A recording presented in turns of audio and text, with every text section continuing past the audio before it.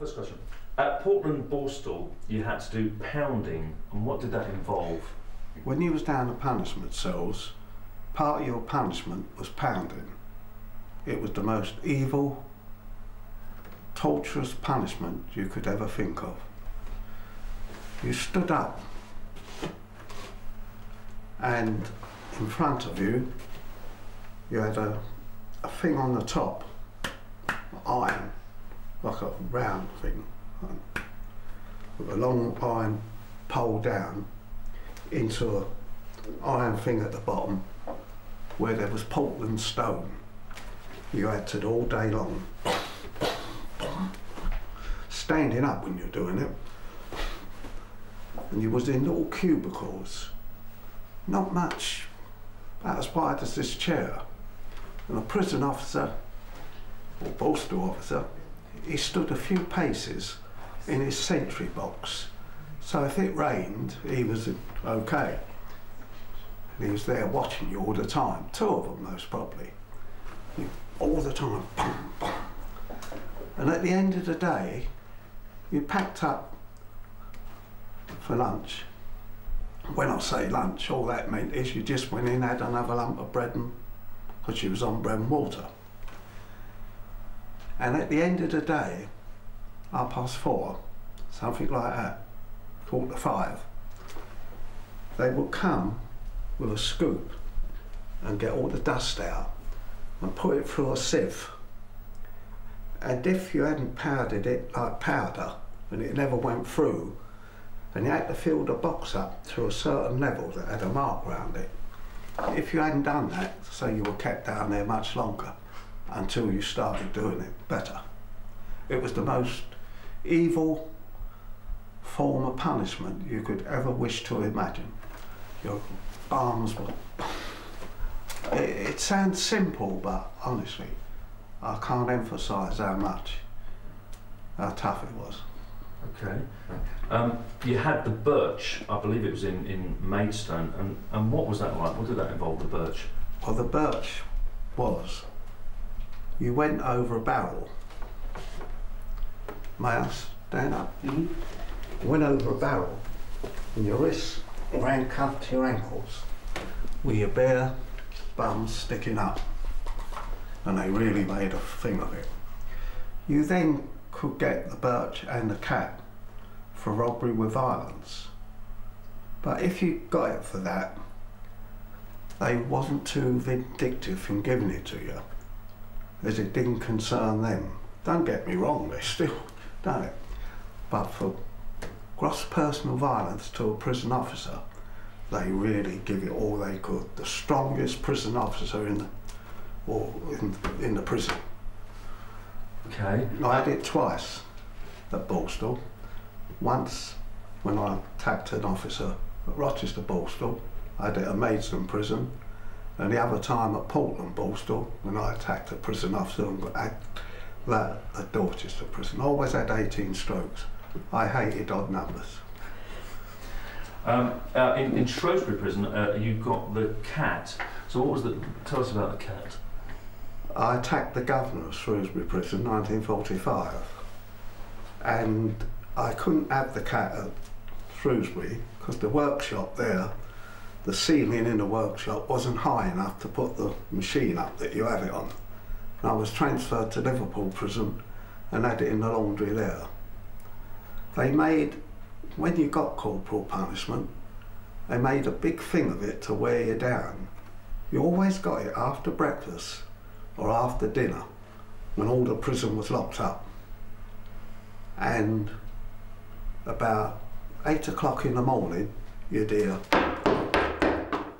all their heavy hobnail boots on the stone flags. Unlock Fraser! Be a false alarm. Because they knew you knew you'd get it after breakfast or after dinner. And you could wait up to 14 days. From the time the visiting magistrate sentenced you until you got it, you could wait up to 14 days.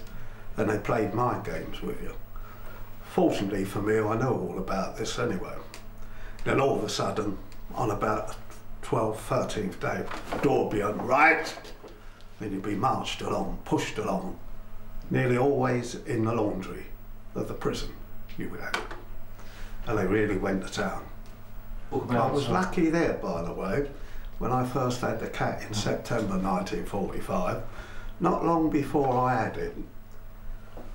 It's up like that, and it wrapped right round, and when he pulled it off, he pulled a man's nipples off with it.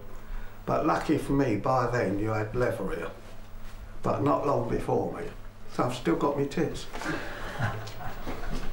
We're moving on to prison governors. Now, I believe that you attacked something like 8 prison governors, and you did the governor of Shrewsbury, I think that you just said there. Did you also do the Leicester governor twice, was it? I attacked 2 governors at Leicester. Right. One called Clay, he called him Cassius before Mohammed changed his name, and the other Steinhausen. By now I was an expert at prison governors. I knew some didn't mind a good punch, so they could walk round the prison with half a dozen stitches under their eye. Didn't frighten me. So they'd come in the bucket brigade. I'd do them with buckets full of shit and piss and ram it over their heads, and all you'd see is little turds. Cassius come in that brigade. Steinhausen, he dreaded a punch, and done him lovely, yeah. But I did say to all the fellow prisoners, the train robbers who were there, told them what I was going to do. They were smashing fellas. They said, "We'll make one, Frank." I said, "No, but that's my coup and don't get involved." But they were terrific. They were good. Now, I think you did the governor of Exeter in revenge for something with Jack the Hat McVitie. What was that about? Well, Jack the Hat at Exeter in 1959, September, was a really lovely guy. And he had a fair fight on the exercise yard with this prison officer. No one else interfered. We made a ring round them, and the other prison officers were ringing the alarm bells. And in no time, about 30 prison officers come out with the chief. By that time, Jack had knocked the prison officer down, a fair fight, said, "Have you had enough?" He said, "Yes." That was the end of it. Out come the chief officer with a first, "What's going on?" So I told him what I've just said. And he looks at the prison officer, he said, "Was it a fair fight?" He never answered. In prison terms, that actually meant it was, because if it hadn't been, he'd have soon said it. I said, "What do you want to happen, Jack?" He said, "Well, make sure they don't bash me up when I go in, Frank. I've had a fair fight." Said to the chief, "You heard what he said? Fair fight." He said, "I'll give you my word, Fraser. We won't lay a glove on him. That'll be the end of it." I said, "What do you think, Jack?" He said, "That's good enough, Frank. I'll go in."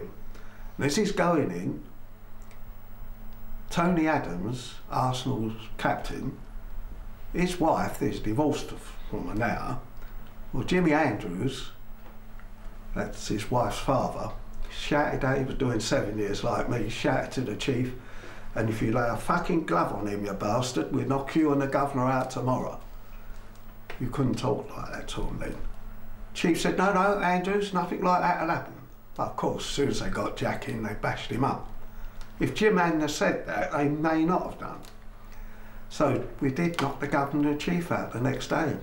Got sentenced to another 18 strokes and 400 days loss of remission and bread and water. Good fun though.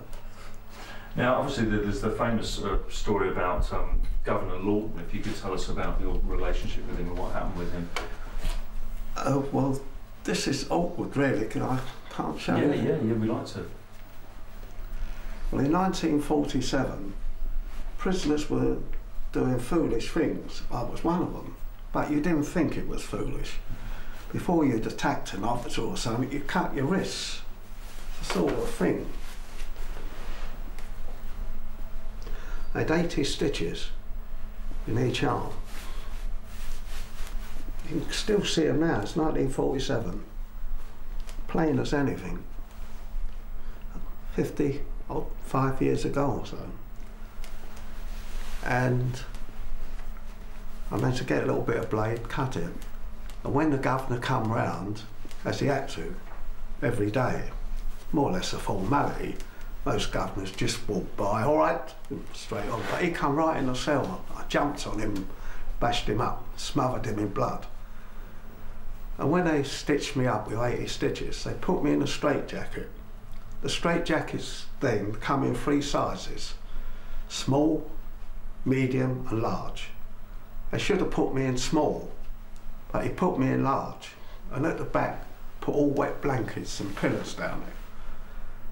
The hospital at Pentonville had been bombed in the war. It still hadn't been repaired.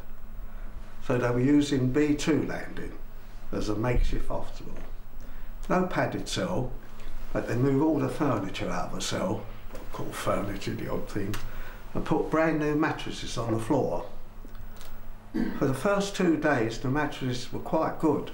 You actually sunk in them. After that, it was like lying on concrete. And like an idiot, I was young, 24, 25. Somehow I'd get up and walk up and down the cell. And by doing it, I realised I'd snapped a couple of stitches so I could feel the blood. And then I couldn't lie on my back because I'm like Humpty Dumpty with all this wet blankets. So I'd roll over onto my stomach. And I realised I'm going to suffocate because my mouth is going right into the mattresses where I'm sinking into them. And as the night wore on, I'm having a tremendous struggle to roll over on my back. I'm on bread and water and all. And the governor, they had it like a hospital cell door where they cut out a thing and he could open the thing and look through bars. And heard him say about 7 in the evening. You had no idea at the time, but you had to sort of guess how it was. He's still alive, won't be long now, he'll soon be dead. I knew if I could last out till 7 in the morning, I'd be okay. Because fresh prison officers come on and have to take me out of the straitjacket and give me a drop of water. And all night he kept coming. He's still alive. I survived. Till the next morning. I had more stitches in. And in November 1951, I was now free. He was now governor of Wandsworth. He'd been promoted. That was the top prison in the country then, 1951, November. I kidnapped him and his dog and hung them on Wandsworth Prison. Now, I love dogs, who don't? Everyone does. But I thought, Frank, you'll have to get rid of him because it might be your luck. He'd be the first dog that could talk and say, Mad Frankie done it. So the dog went, but one, I wasn't strong enough or tall enough to reach a higher branch, and Lawton's toes managed to touch the ground. He survived. 12 months later, I'm back in Wandsworth, because while I'm hanging him, I'm going, my turn now. 12 months later, I'm back in Wandsworth. He couldn't get down the cells quick enough to go, my turn now. That's when I got the cat over him. You acted mad at one point, and you were certified insane. What happened? Well, I had been certified insane in the army during the war. And this guy said to me, Charlie Waters, he said, Frank, you keep getting in trouble, so why don't you act a bit mad and get to Broadmoor? It's terrific. I said, leave off, Charlie, I couldn't do it, because then you had to be raving mad in prison. He said, your certainty, Frank, the screws are frightened of you. I said, leave off, Charlie, I'm about as fat as a matchstick. You know, he said, I'm telling you. He put the idea in my head. And I thought, well, I'll go for it. And I made out the prison officers were slinging rats in my cell. But now they're my friends. I tapped a couple of officers and I'm in the strong cell. On H1 landing, there's 2 ferocious cells. You have to walk through about 3 to get to them. And when the visiting magistrates come to certify me, because then you had to be certified by the magistrates and a doctor. Not now, just 2 doctors. And they come and the prison officer said, Fraser, visiting magistrates, will you tell them about your friends, the rats? I come bounding up to them. I said, well, some of them are friends of mine and some of them are enemies. Are you one? And leapt at them. They went, oh, we've seen enough. They couldn't sign the form quick enough. I'm back to Broadmoor. It was great fun. What about the guy at Broadmoor? What was that? He stood all day long like this. Oh, yes. Sorry, yeah, he went... Stood all day long like this he stood. So I made inquiries about him. They said, Frank, he's been here 22 years. He thinks it's an electric light bulb. Bored to tears, it was in block 6. They do different names now, that was like the punishment block. And I crept behind him, I said, I pulled your plug out. He went, swish me back on, swish me. The Broadmoor officer shouted out, Fraser, Fraser, put his plug back. So I said, I'll put your plug back. He went, oh. So you could have some good laughs. What kind of treatment did you have though there? Was it like electric shock treatment or something? Well, I was dead lucky there. A guy who had been to Broadmoor, he said, if you ever go there, Frank, you'll go in block 6, the punishment block. And when you arrive, they'll give you the sleeper. You won't notice it being a food or something the day you arrive. And you'll be like a baby, like that. But if you cause trouble when you arrive like that, they'll give you the other one that's worse. That's the shitter. And you literally your guts come out all day long. And in a month you're dead. He said the chief officer will come in your cell when you arrive the next day. So what's your name? You tell him. Do you know where you are? Yes. Where? Broadmoor. He'll then say to you, well, at Broadmoor, we can do things that they can't do in prison. Do you understand what I mean? He knows there's nothing wrong with you. He's letting you know. Then you just say yes. Because by then you've realised you've had the mould at 1 out of 2, the sleeper.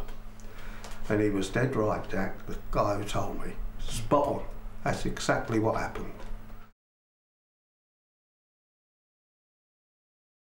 When I attacked and kidnapped the governor of Wandsworth Prison, Lawton, in November 1951, I knew his routine. It was common knowledge. I'd found that out where he exercised his dog on the common, any time from 6 o'clock or till 7:30, something like that, when it's getting dark and everything. And I waited for him. And must remember, I was only about 28 then, 27, and very fit. Not much of me, but very strong for me size. Leapt at him, bashed, boom, and hung him. It was a great night. Simple as that. Sounds easy as I say it, but obviously it wasn't that easy. He did put up some sort of a struggle, but not good enough. I was much too powerful and determined for him. It was a wonderful night, but I failed, unfortunately. He survived. The best bit of luck I had, my pal Jack, who had been to Broadmoor, he told me the routine. That people like me and him, they knew by sending you to Broadmoor, it was a sweet way to get you out the prison system and let Broadmoor put up with you. And he told me what the routine was. When you went there, they knew you wasn't mad or anything like that. It was just a sweet way to get you out the prison system. And the chief officer of Broadmoor, he will come in your cell, what you could call some sort of a cell, Broadmoor, the very morning after you arrived the night or afternoon before. And he'd say, what's your name? You tell him. And he'd say, do you know where you are? You tell him, Broadmoor. He then says, at Broadmoor, we can do things that they can't do in prison. Do you understand what I mean? And you know right away, because you know you're like that.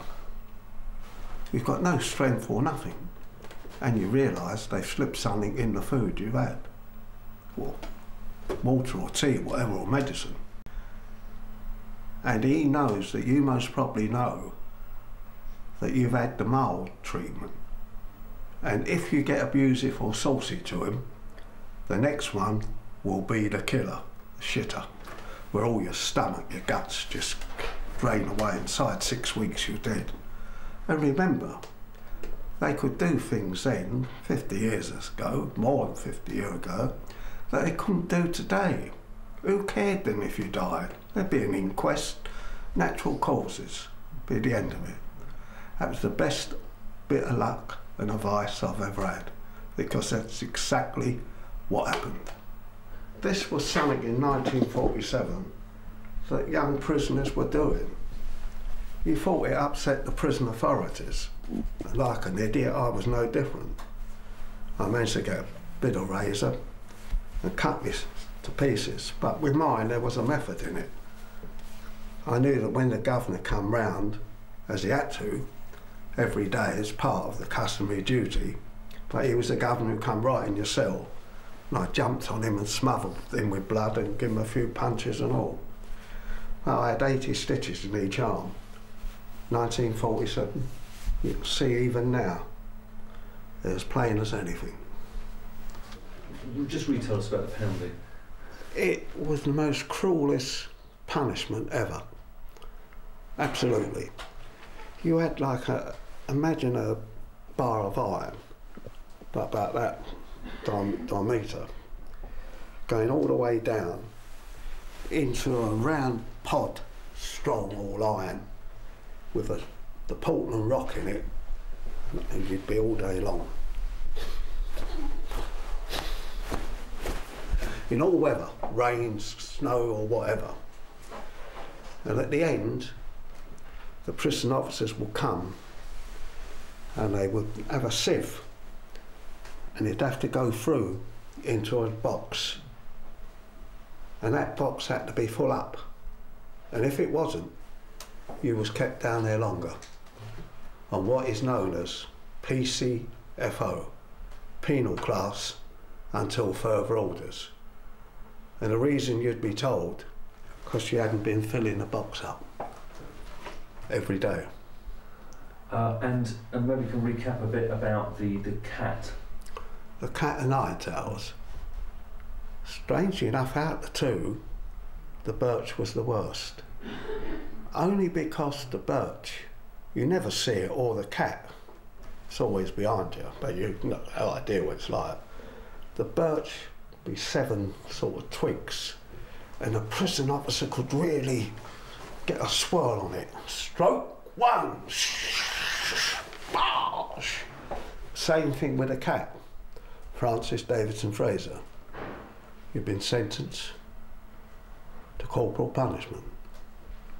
In your case, 18 strokes of the cat. That sentence has now been confirmed by the Secretary of State, the Home Secretary. And that punishment will now commence. Stroke 1. Well, the cat is 7 lumps of like leather. So really, he can't get the same momentum as he can with the twigs.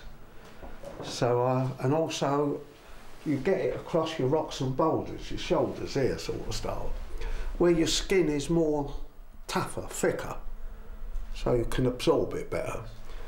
Whereas the birch goes across your deaf and dumb, your bum, which is very tender.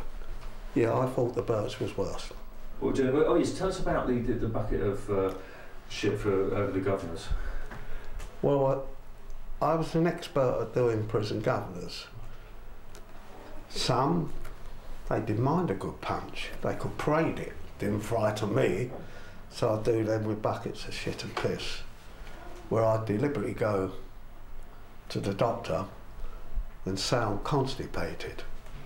Well, they couldn't give you a mixture and make an elephant go, yet alone a human being.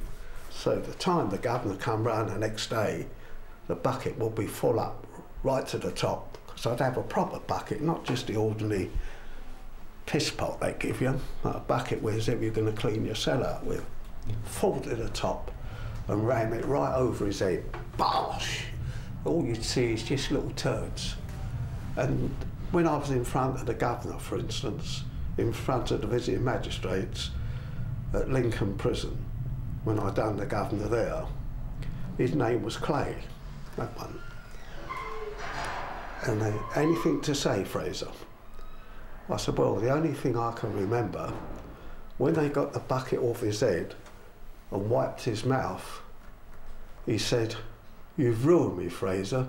You've ruined me. For the rest of my career, I shall be known as Ship Pot Pa. He never said that. His name was Pa, not Clay. He never said a word, actually. I just said that. Even the magistrates were